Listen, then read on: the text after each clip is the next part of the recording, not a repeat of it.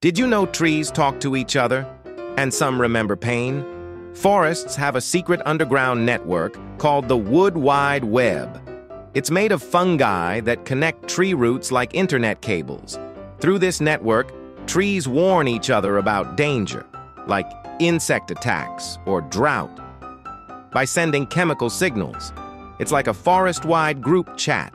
Some trees even recognize their own offspring.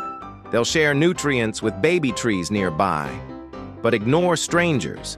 And get this, scientists found that trees can remember damage, which means a beech tree that was cut once will grow differently the next season, as if it learned from the pain.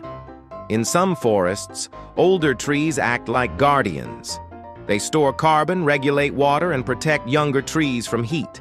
If one dies, the whole network suffers. So next time you walk through a forest, remember, they're whispering beneath your feet, and some of them never forget.